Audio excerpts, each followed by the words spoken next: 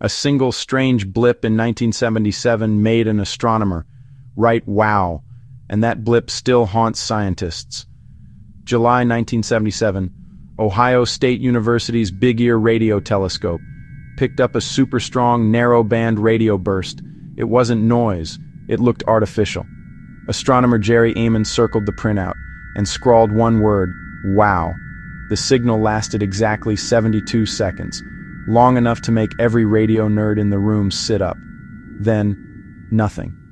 Decades of searches, rescans, theories, a passing comet, equipment error, alien hello, none fit perfectly, no repeat, no direction pinpointed, just that single haunting trace in the data, one of the best candidates for possible extraterrestrial contact we've ever seen. Scientists still debate it, documentaries still dramatize it, amateur sleuths still chase it. So next time you look up, remember, for 72 seconds in 1977, the universe might have tried to talk, and all we could say back was, wow. Want more cosmic mysteries? Hit follow.